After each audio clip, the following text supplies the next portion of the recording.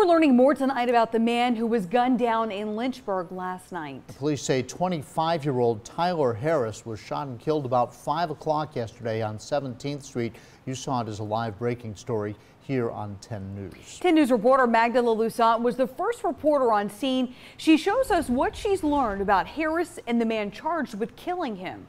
Those who knew 25-year-old Tyler Harris say he had a unique way of making people laugh, especially those he met for the first time. Tyler's about 24, 25 years old, had every reason to be living, full of just explosive potential and an overwhelming breath being knocked out of my chest.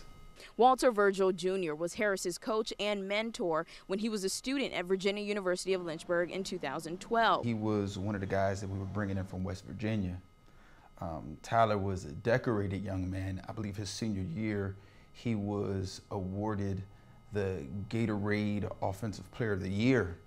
At 5 p.m. Wednesday, Lynchburg police were called to a home on 17th Street. They found Harris had been shot multiple times. He died at the hospital. A short time later, police say this man, 35-year-old Asa Hagu, turned himself in. Community leaders say the work to stop the violence still continues in Diamond Hill, even after the Enough campaign ended on Wednesday. We're asking for ideas, asking for support in any way, and we will continue one way or another to be in the neighborhood even through the winter.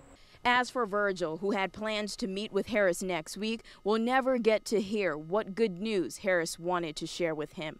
But now he can only reflect on their last call as memories. So for him to finally arrive to a place where he was excited about what he was doing really meant a lot to me, because it allowed me to recognize that he was figuring some things out.